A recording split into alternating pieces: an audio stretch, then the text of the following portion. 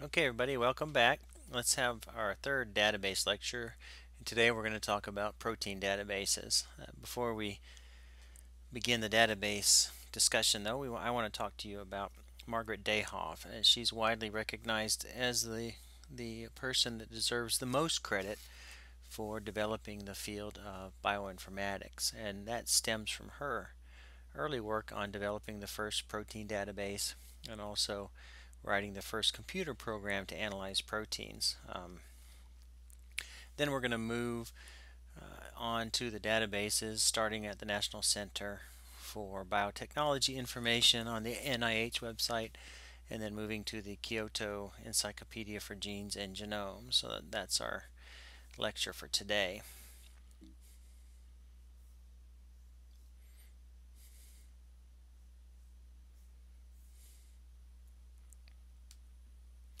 So this is Margaret Dayhoff. She had a PhD in mathematics and then moved on to lots of different kinds of work, and then she got interested in proteins and protein chemistry and applying her skills in mathematics to proteins as a way of analyzing protein structure.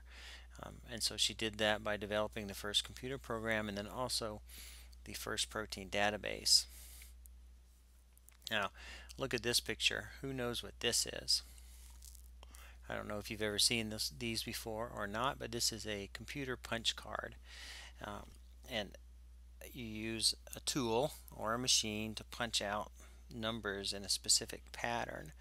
And so the numbers are arranged in columns, and so every column has a particular pattern of numbers, and then each column gives a certain amount of information.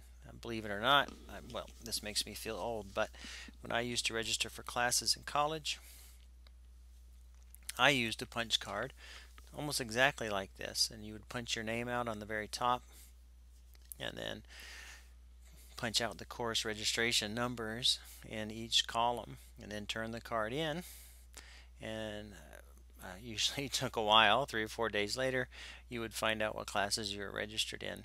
And so here is what I'm guessing they took those cards back and analyzed them on a machine like this, and so it can do 80 cards per second. um, it counts them up and then prints the information out in hard copy. There's a very limited amount of storage space as far as memory is concerned, so everything was printed out and stored that way. Pretty weird thinking about what we do nowadays. Now here is a picture of her first book, Margaret Dayhoff's first book, The Atlas of Protein Sequence and Structure. She had 65 sequences in there that she initially analyzed by eye and then wrote the computer program to try to line up the amino acids together so she could look for regions in proteins that were similar. And now compare that to today, where there's over 100 million protein records in our database. We're going to look at one of those right now. So this is in the PowerPoint. The PowerPoint is going to be placed online in the course website. We're going to go now to the National Center for Biotechnology Information and begin searching the NCBI protein database. Okay, here we are at the NCBI PubMed database. You should be familiar with this already from our work looking up papers and looking up DNA sequence information. Come here to the pull down menu and we're going to go to search the protein database. Now it works just like before. Today I'm going to search for a protein called PLC gamma 1, and it's just searching the protein database. So now it's returned our results. You can see right here that it found 310 records about PLC G1, and it shows 20 of those records per page. That's why the 1 to 20 means. If I scroll down here and look at the results, they're organized like you've seen before in individual records. So the first record there is PLC G1 in mouse. That's mus musculus. And then the next one is the record number 2 is the PLC G1 gene in humans, and this is the reference sequence when it's typed out big like that. And then so it's 1,290 amino acid protein, And then as we go down, you'll see a lot of these other proteins are also humans. There's another mouse, etc. And as we scroll down, this is going to make you dizzy, but here we go down to the 20th. And that's just page 1 of 16 to show all these records. Now let's look and see what else they have in this database for us to look at. Well, 310 records is not a crazy number, but it is a lot. So how might we narrow this down? Well, there's a couple different ways. On the left-hand side, they have filters, and they're showing us here species, enzyme type, the database that it came from, and if I scroll down here, sequence length, molecular weight, etc. You can, as you might imagine, narrow it down if you want to click on animals here. Then we can use that to narrow it down. So all the different animals here, well, we only lost a few. So the PLC gamma dropped from 311 or whatever it was before to 305. Of course, most of these are in animals. There must have been a few records from bacteria or viruses. Well, let's say we only want to see those in humans. Now that's over here on the right hand side, and so you can narrow it down to humans. There's 58 records in humans, so you click on the number 58 here. We'll give it a second to update, and there we go. There is the 58 records from humans, and so we've narrowed it down from over 300 to 58. So we've narrowed it down then to the PLC Gamma 1 in humans. And if you look up under the search bar here, there's an advanced search too. So you can do like we've done before when we were looking for papers. You could put particular individual animals in there. You could put scientific names. You could put specific authors. You could put a year, etc. And so there's lots of ways to search the protein database. Let's look at one of the records and see what's in there. So here's the record for the human PLC G1, or one of the human records. There's multiple records that are in the database for humans, and it all depends upon who submitted it. So as you might imagine, two different people around the world working independently on a similar problem may very well clone the same gene, and both of them upload their record to the database. And so both records will be included in the database. It's somewhat of a mess, but there's really no other way to do it. So what's in a record? As we scroll down, you'll see that it defines the locus. So this is PLC G1 for human. It's 1,290 amino acids. It's a linear structure. It gives the full name, and often these genes will have multiple names. That's why you see alternate names given here. The full name's 1-phosphatidylinositol 4,5-bisphosphate phosphodiesterase gamma 1, but that's a mouthful. It's too much to say, so it's shortened it to most cases PLC gamma 1. Then it shows the accession number, and you can use this accession number. Remember, as I said, there's multiple human PLC G1, so they each one will have their own unique accession number. And so that's how you know and can be sure that you're working with exactly the same protein each time. Now the database source, it tells you often when it was uploaded. So this one was created on November 1st in 1990, and then the annotation was updated just a couple weeks ago. So they're constantly reviewing these records and adding to them. That's part of what the NIH does. Now there's a whole bunch of these databases. Some of them we'll talk about this semester and some we won't. We just don't have time. So I'm going to scroll down here, just looking at the structure of this database record.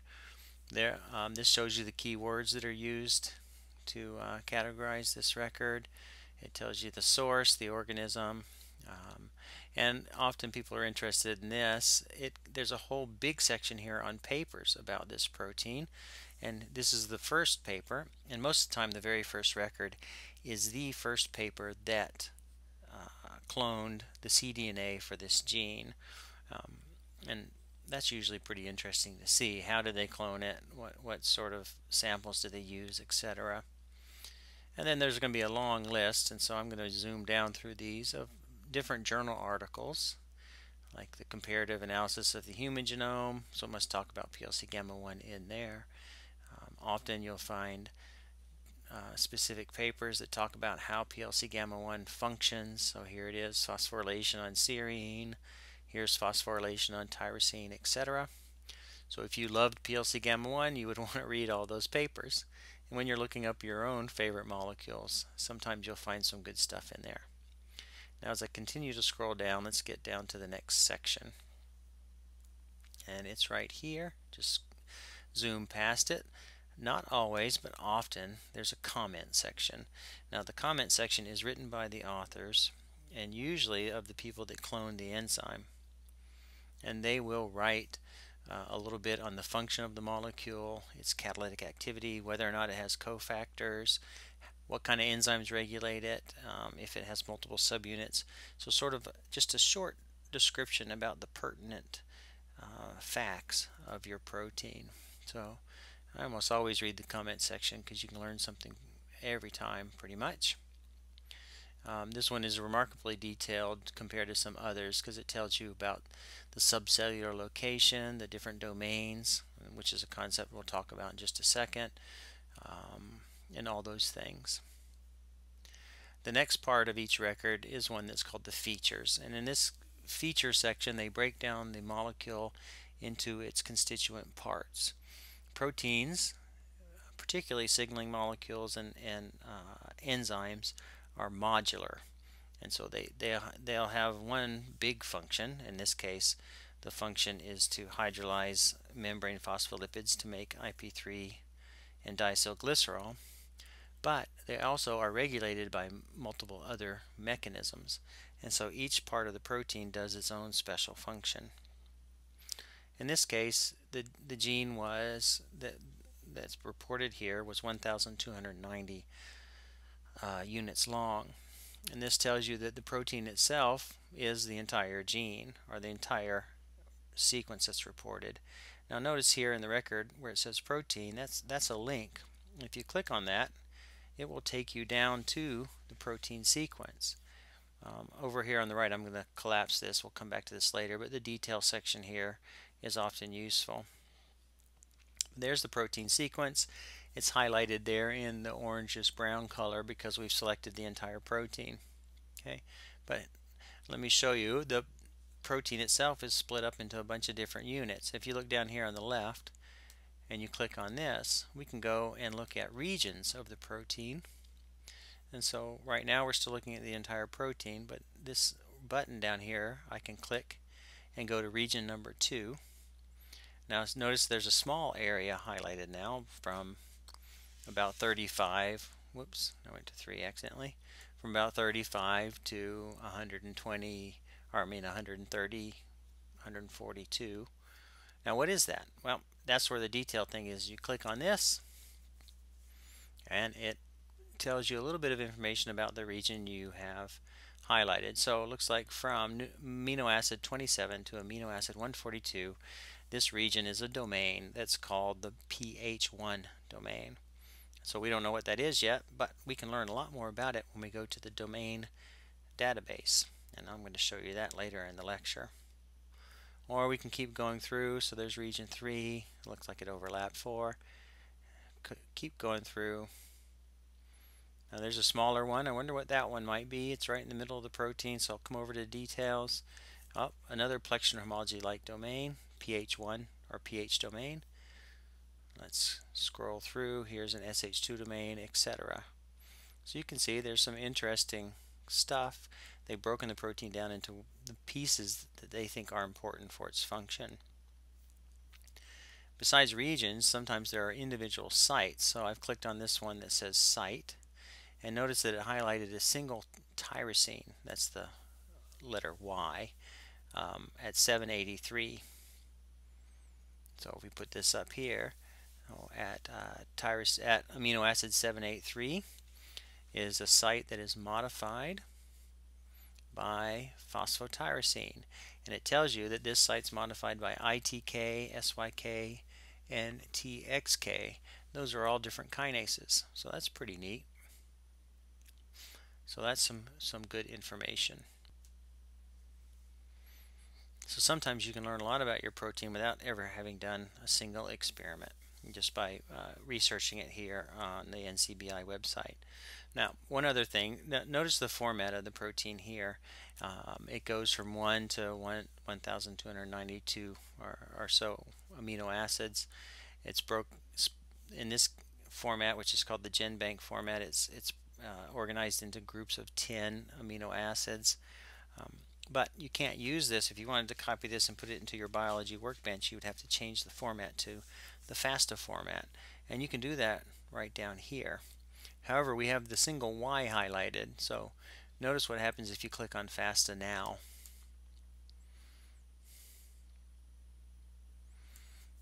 Gotta wait for a second. So it's taken us to the FASTA format, but there's nothing there. Well, actually there is something there, just that single Y. And so you have to go back. And if you want to look at the FASTA format for the whole protein, you need to go back to this and select protein so that it selects the entire protein. Now if you click on FASTA, it'll take you to the FASTA format, and here is the entire protein. So you could copy and paste that if you wanted into your biology workbench files. Okay.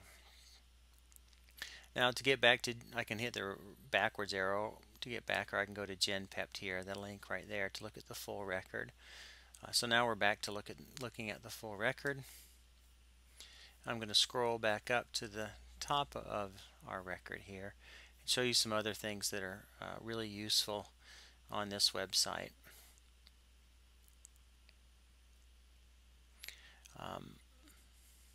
Couple of things. Let me get back up. Here we are up to the top. Now, if you remember, when we went to the biology workbench, we saved a couple of protein sequences, and then you used a program to look for closely related proteins. And that program that you used was called BLAST. And here you can run BLAST on these molecules directly from within this database just by clicking Run BLAST. It doesn't copy the sequence over, it just copies the accession number, so you don't have to change that. We're going to search the non-redundant protein database that's shown here, and if I click on that, you can look. If you wanted, you could restrict this to only Swiss proteins. Those would actually be quite similar to the non-redundant protein sequence database. You could look for this one that are called transcriptome shotgun assembly proteins. In this case, they haven't actually found the proteins, but they've gotten the RNAs by a shotgun method, and then they're assuming that those make proteins. They don't always. So we're going to go back up to the non-redundant. That's the biggest umbrella and should give us the most interesting results. You can, this is optional, but you can restrict this if you wanted to just search in humans. You could type in Homo sapiens, and that will just type in humans. If you wanted to add another organism, you just click on that plus button, and here let's search for humans and zebrafish, and then we can put another one in, let's say, but we don't want the frog. No way, who wants a frog? Let's say the western clawed frog. We want to specifically exclude that particular taxa for whatever reason. And so you type the name in here, you click on exclude, and now it will not report those records. And the type of search we're going to do is the protein BLAST. That's selected automatically. And then you click on BLAST, just like you've seen before. Now let me show you. Now what will happen is that this will keep updating. So here it'll update in 2 seconds. Okay, it's updating again. Whoop, the results came back. Sometimes you have to wait for several minutes or so, so just be patient. Here's what the results look like. There's a description part at the top. Then there comes a graphic summary. This first part shows conserved domains. And so we looked at some of those as we were going through the record, like the PH1 domain, that's the one here in the greenish color. We looked at the SH2 domain, that's the one here in the yellow, etc. We'll come back to those in a second when we go to the conserved domain database. Then there'll be this large table picture here that I hardly ever use, but notice what happens in the little box. As I scroll down, it'll put the name of the record up in the box. And so this tells us that this record, which is a PLC gamma 1 variant protein from humans, and it shows you that it matches virtually 100% across the entire record. So you can get a picture. I guess that's the interest here. Oh, sorry, let me see the purple down here. I'm about half of the way down on the right hand side. This is a predicted protein. They're predicting that it might be a phosphoinositide phosphodiesterase based upon sequence homology, but it's, see the purple color here means that the alignment is not so great here. There's a whole section in the middle that's missing, but then here on the left hand side it matches almost 100%. So that's something that might be a little interesting, but I normally don't even look at this table. I scroll down to the next table that includes the description of the molecules, and they're arranged from the highest match at the top to the lowest match at the end of the table. So the highest match here is the phosphodiesterase gamma 1 isoform B from Homo sapiens. That's probably the record that we used, or closely related record to the one we used. Over here on the right is the accession number. If you click on that, it will take you to the database record for that protein. If you click on the protein name itself, it'll take you down to the alignment. I'm not going to do that for this one. Let's scroll down to find one that might be more interesting, and that would be one that doesn't match perfectly. So here is a phospholipase C delta 3 from humans. Now let's click on that one and see what it looks like. There. So now it's loaded the alignment here. We've zoomed down to that, and you can see that it doesn't actually match over the whole 1,292 bases, or amino acids. It matches over a distance of 405 amino acids, and out of those 405, 145 are identical. Now if you look closer at that, within it you can see there are areas where there's stretches of identity. So this whole stretch right here that I highlighted in blue, down towards the bottom in the middle, and there's another one right here. Now this is of interest, and this is why people do these homology searches, is that these identify regions of proteins that might be important because they have been conserved between these two widely different proteins. So the PLC delta 3 has a similar function, but it shows up in different cells. It's activated by different signaling pathways, so it's controlled completely differently than PLC gamma 1. But it shares some conservation, so that's of interest. Okay, so that's the BLAST. You're used to that. Let's go back up to the top here. And I showed you that we would look at this picture, and I'm going to talk a little bit about domains. So proteins are modular, as I mentioned before, so think of each one of these domains as having its own particular function. And when you add them all together, that adds up to the complete function of the protein. But domains, individual domains, are found in lots of different proteins. Like for example, let's click here on the SH2 domain. That's going to take us to the conserved domain database. And in this case, since we started with PLC gamma, it's showing us the whole PLC gamma protein again. But the one that I'm interested in right now is the SH2 domain. Now if I hover over the SH2 domain, the top one here, it will have a little box that pops up to tell me more about the SH2 domain. But if I really want to learn a lot about it, I click again on that box. Not the one that popped up, but the colored one from underneath the picture of the protein. So we have to wait for a second as the database searches, and so now we've gone into the conserved domain database and pulled out the record for the N-terminal SH2 domain from PLC gamma. And there's going to be lots of information about this particular part of the protein. We'll come back to this box here that's centered in the middle. I'm going to show you how we can look at the structure of PLC gamma. That's sort of fun. But to scroll down to here, what this box tells you here is it's found SH2 domains in a whole bunch of different proteins.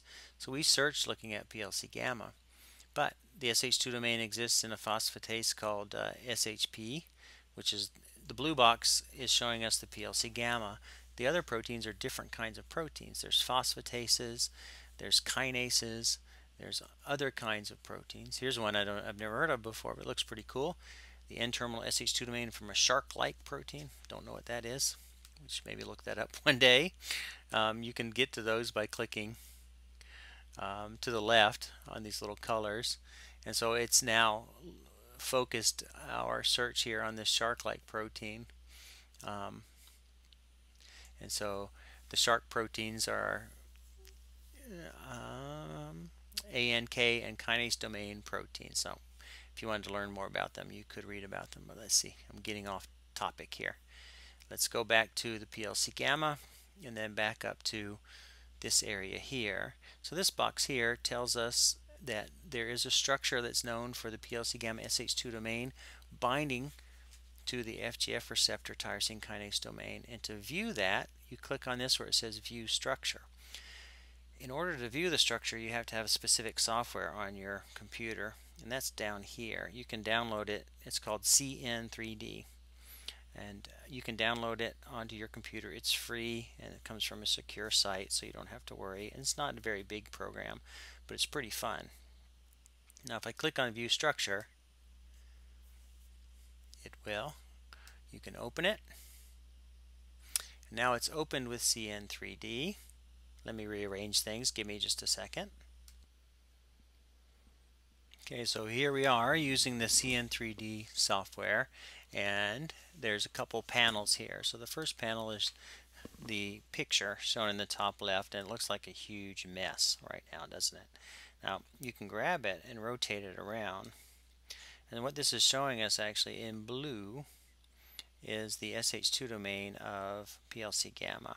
Well, the blue, the red, and the green.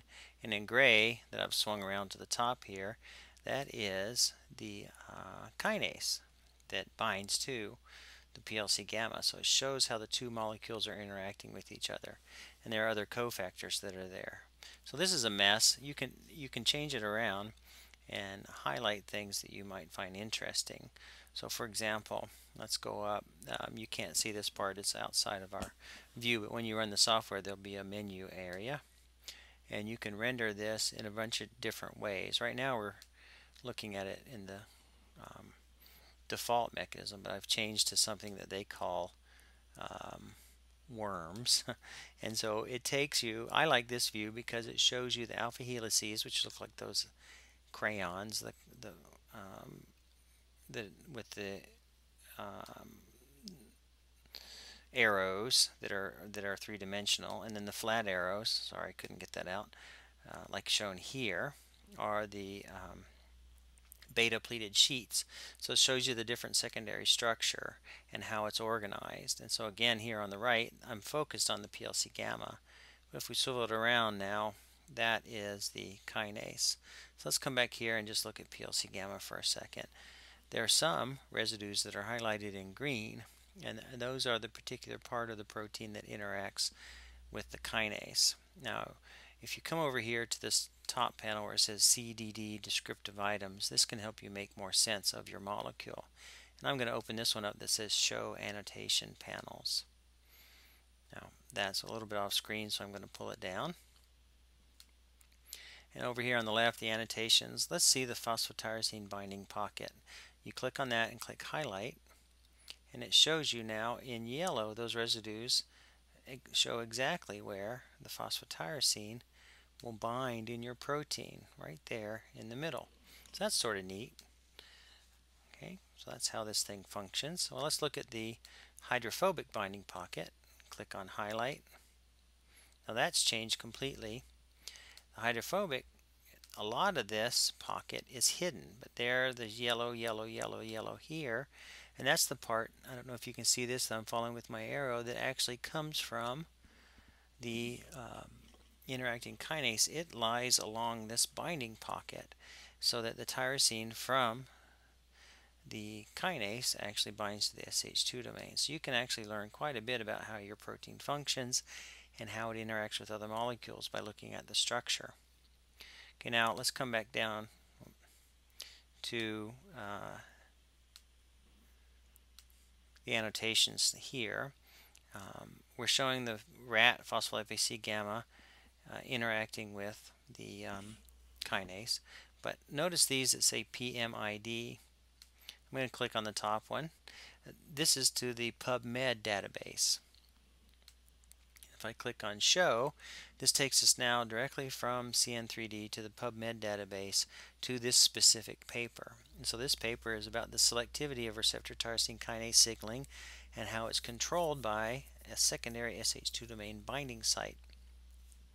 So you can go back and forth between the database, and here's another one, let's see what that one is, and the structure itself to learn a lot about your individual molecules. Here's one that should interest people in biotechnology, a paper in biopolymers, sarcomology, 2 domains, structure, mechanisms, and drug discovery. And so that's really what this drawing program or the graphing program is for: drug design, chemical engineering, and biopharmaceuticals make heavy use of this three-dimensional modeling to try to design inhibitors or activators of their particular proteins.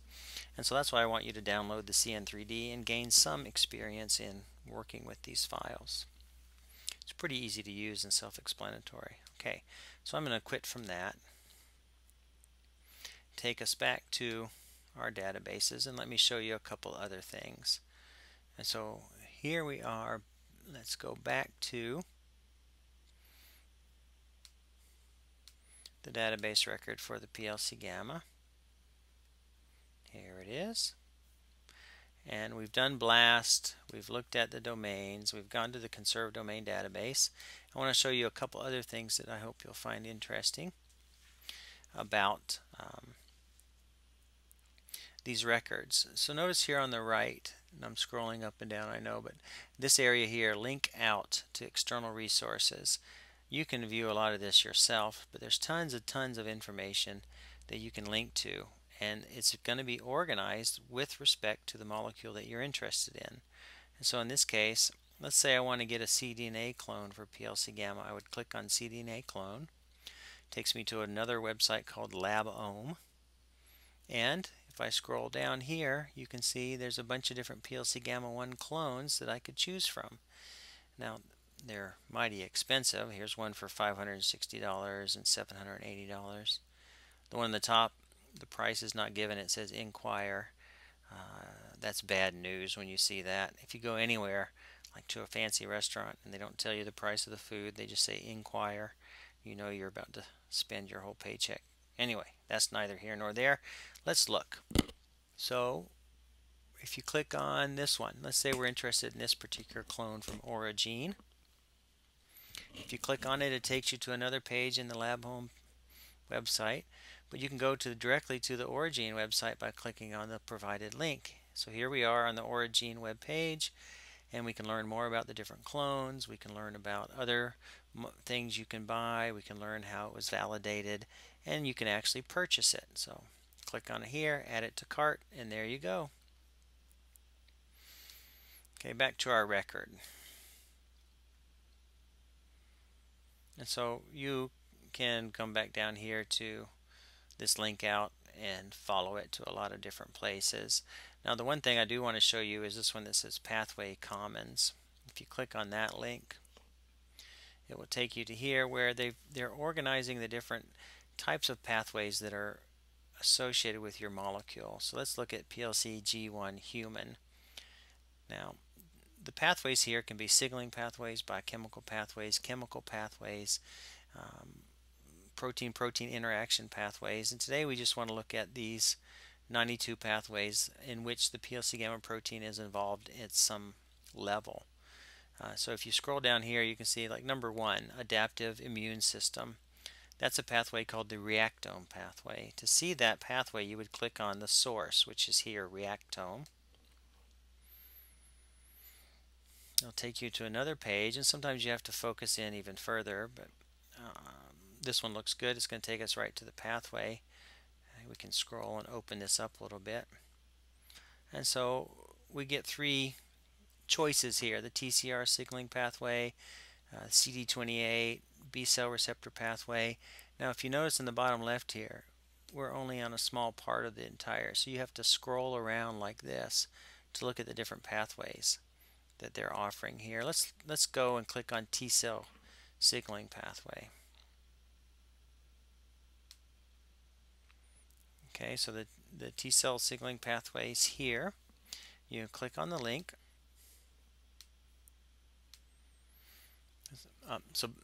Click on the link. Actually, when this little information thing pops up, it will give you the choices that are available. This one says, let's go to the pathway. So you click on go to the pathway, and it will take you to the T cell receptor signaling pathway. Again, we're zoomed way in. We can come up here and zoom out by clicking the minus, sort of like Google Maps, and see more and more. But as you do that, then you lose the resolution. And so we can zoom around here and look at the T cell receptor pathway. It's going to be large and sort of complicated. If you want to zoom in, like click on this area here, the antigen bearing area. On the bottom right, there's a box that calls illustration. You can click on that and it will zoom in on the molecules. So there's the actual T cell receptor itself right here, another protein called CD4 that it interacts with. So there's tons of information here, but it's sort of awkward to use, and that's why I want to introduce you to the other database, which is called KEGG. So I'm going to directly go there. If you just go up into the Google search thing here and type in KEGG, that will take you to a link that is the Kyoto Encyclopedia of Genes and Genomes.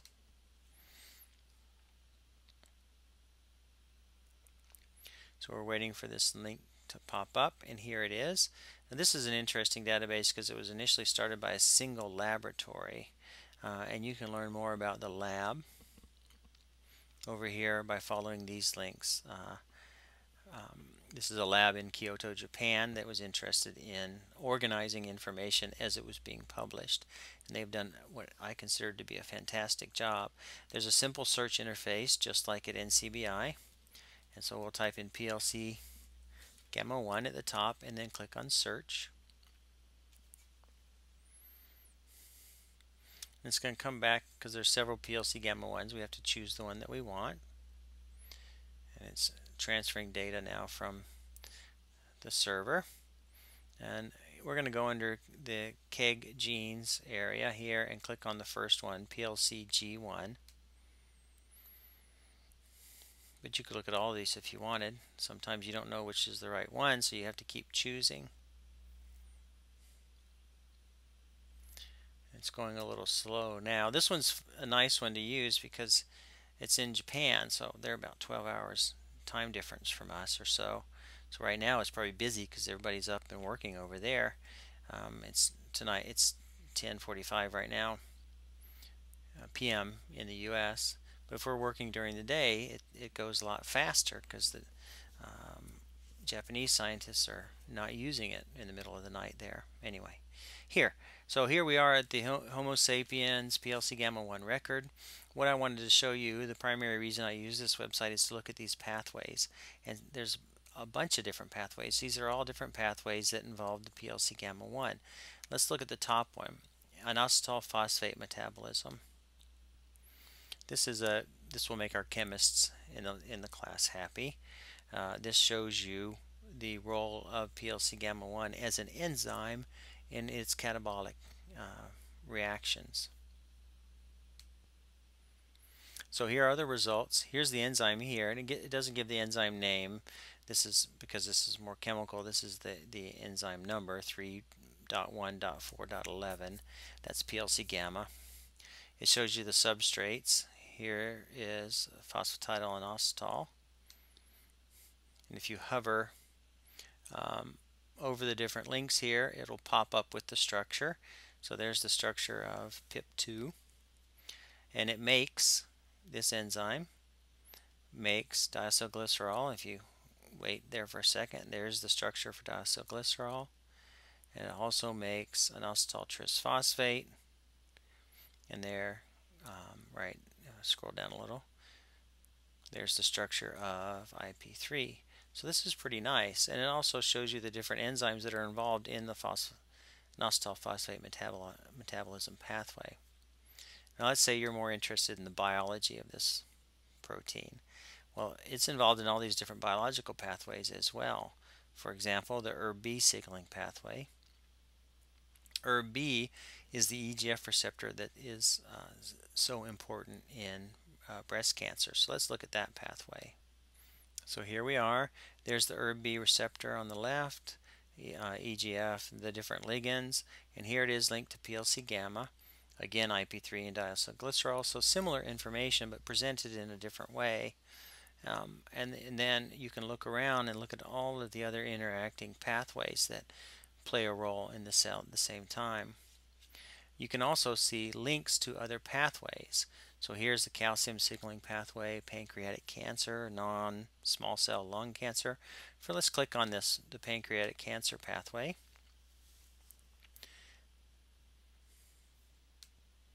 These are all links. So here's the pancreatic cancer. These are all molecules that have been implicated in pancreatic cancer. And if we dig down through here, we will find probably PLC gamma somewhere. I don't see it. Maybe not. But all these other molecules are there. And if you wanted to follow them, hey, what's MEK? You would just click on MEK, wait for a few seconds, and now we're looking at the record for MEK and all the pathways that it is involved with. So as you can see, you can spend hours and hours of joyful time following all these pathways, linking all these molecules together, and finding out a bunch of different things. So I'm going to stop this record here since we've gone on for a bit. You can explore these for as long as you want, and hopefully you'll find something really cool. I'm going to link out of the web browser now and come back to the lecture. And just because I want to show you at the very end of the lecture, I'm going to scroll down quickly here, is your homework. So here's homework number 4, and this PowerPoint will be online, and you can come in and answer all of these questions. The PowerPoint also shows you all the different steps you need to take to answer these questions. So you can go back and forth between the podcast that I just finished here and the PowerPoint that is similar. Okay, hope you enjoyed it and you learned something new. I will talk to you later.